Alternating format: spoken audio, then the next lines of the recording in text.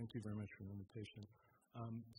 This work is a collaboration between my lab at the Salk Institute and Dr. Barbara Kahn's lab at Beth Israel Medical Deaconess Center in Boston, and she's also part of Harvard Medical School.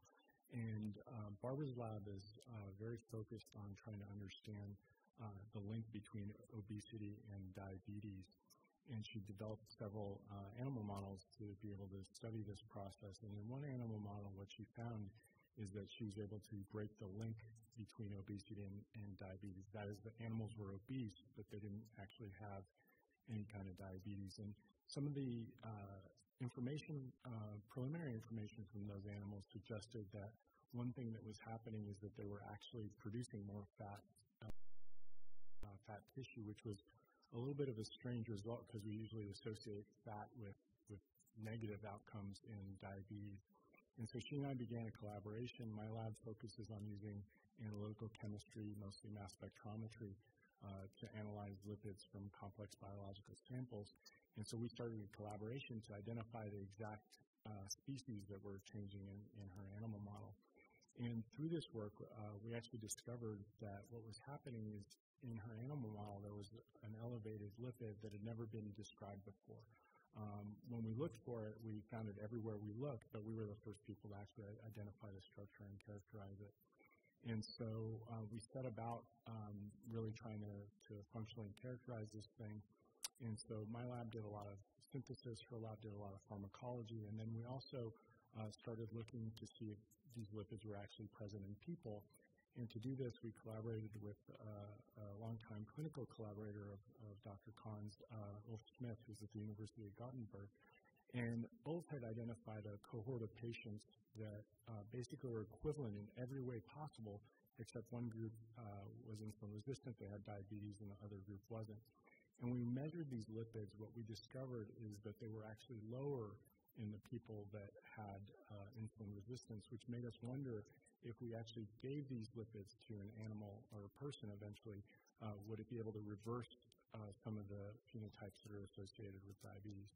And sure enough, if we treat mice with these lipids, all their diabetic parameters improve, their blood glucose lowers, they have improved tolerance to glucose, and it really looks a lot like the types of results you get from a drug-like compound, except this is a natural lipid that's made in all our bodies.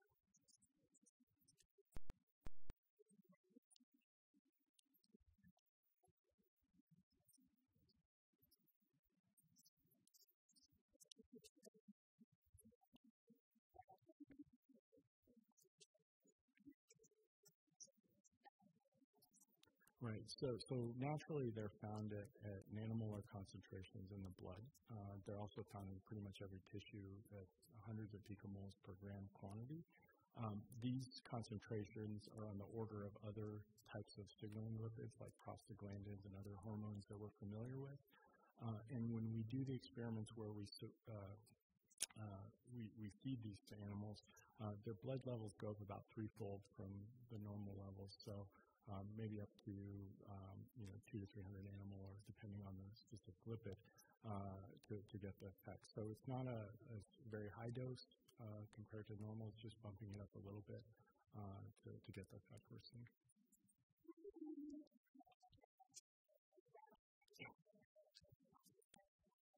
Right. Well, so there's I guess there's different questions, and from a therapeutic standpoint, it'd be fine to go ahead and make cocktails of these lipids and be able to deliver them. One thing I should mention is that there's more than one lipid. It's a family of lipids, and so it would be difficult to recreate that by giving somebody a cocktail or 10 or 15 lipids. So in the end, we're not 100% sure yet if delivering the lipid is the best way for elevating their levels. It might be that we get even better effects if we actually prevent their degradation in vivo. And so, but then from a more basic science perspective, it's also you've discovered these lipids, and it really means there's a metabolic pathway out there for regulating them. So it's out of curiosity for kind of the basic science and understanding the enzymology for making them. But from a therapeutic standpoint, you're correct that we should be able to get away with just delivering the lipids.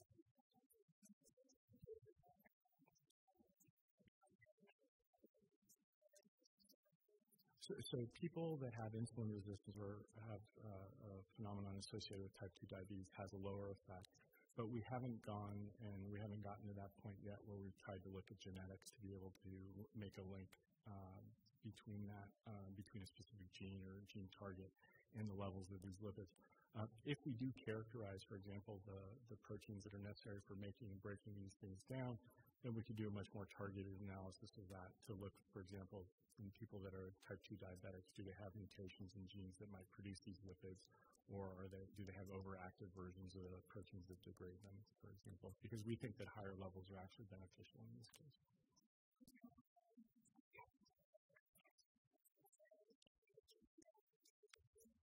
So there might be the challenges that we just discovered them. So there hasn't been, outside of our paper, there hasn't been any studies published, and so there's a good chance that other lipids, other compounds or drugs that actually affect insulin resistance or type 2 diabetes might also affect the levels of these lipids, but we haven't done those studies yet.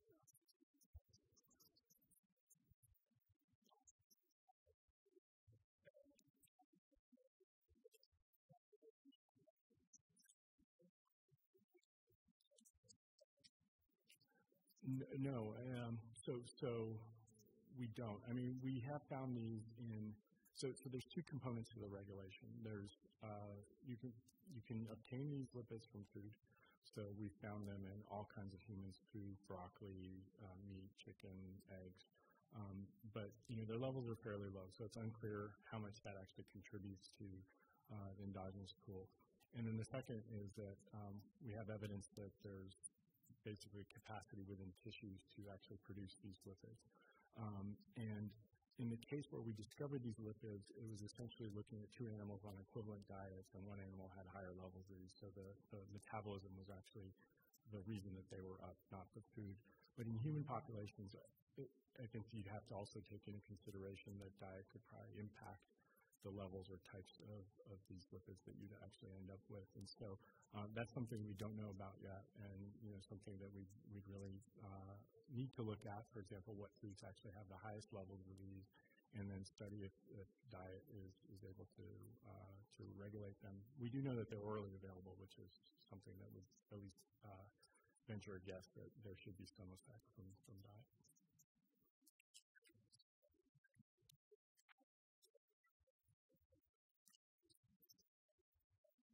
Right. So through our work, this was actually the idea of the first author on the paper, Mark Yor, who suggested that these are fatty acid-like molecules, so we should look at known fatty acid receptors to see if these could activate those.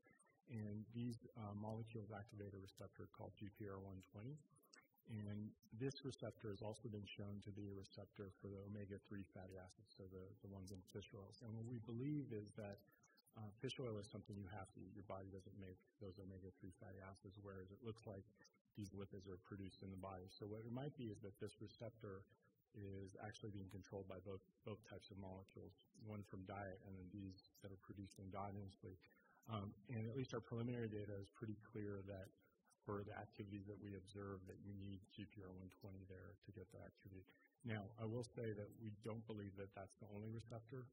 There is some evidence that there are other receptors in cases where GPR120 isn't thought to activate the biology, but right now, at least, it gives us a class and a starting point of GPCRs to start looking at for function. Sure.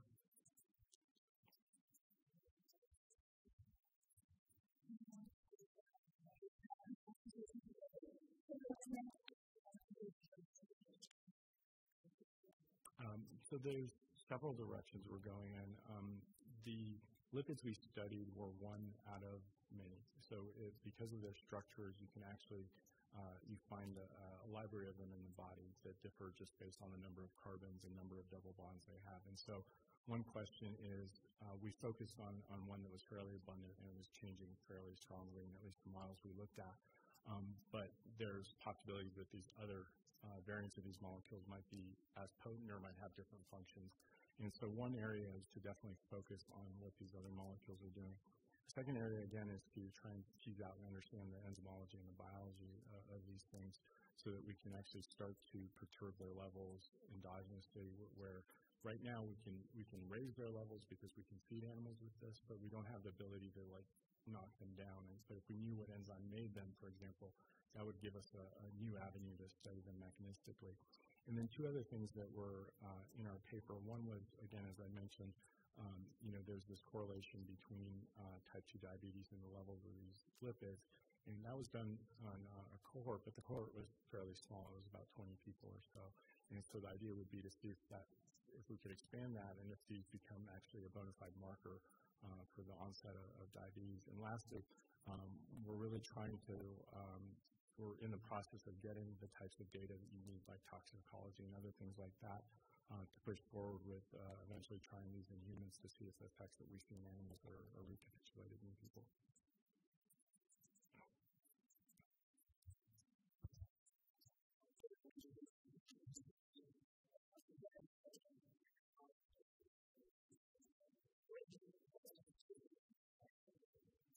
Okay, so the fatty acids they're a combination. So we name them, we call them FAHFAs, so FAHFAs, which stands for fatty acid esters of hydroxy fatty acids. And we have actually found at least 16 different families, which means that the acyl chains can vary from C16 to C18 and have anywhere from one to more double bonds in there. And the hydroxyl group positions, we've only really focused on one member of this family, and that is the palmitic acid hydroxysteric acid, or PASA. And for that one, we find evidence for 8 different isomers, which refers to 8 different positions of the hydroxyl group, starting at 5, 7, 8, 9, 10, 11, 12, and 13. Monohydroxys, yeah. The S is esterified with another fatty acid. Is that what you're asking?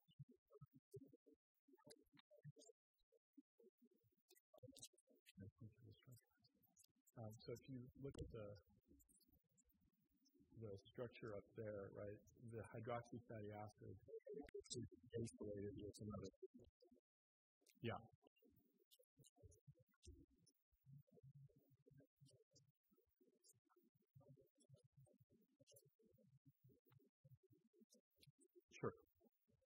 Sure. Yeah. No, these are unusual in that we weren't able to find any evidence for these. If you look hard enough, you'll find that there are some natural products that are made by insects and other things that look a little similar in that they're branch structure, but nothing like this has really been found in mammalian tissues.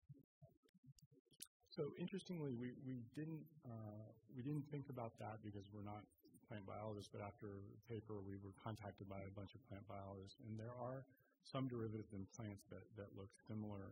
Hydroxy fatty acids in plants have been much better studied than they have been in mammalian systems, because it turns out that people are very interested in understanding the amount of hydroxy fatty acid because it can control seed oil viscosity. And so the pathways for making hydroxy fatty acids and things like that are well worked out in plants. But surprisingly, if you look at the literature in mammalian cells, or even eukaryotes for that matter, there's very little known, and in terms of the biochemistry, we're not really sure, for example, what's generating these hydroxy fatty acids or how they're being made in cells and tissues, and that's another very important question that we're looking forward to answering in the future.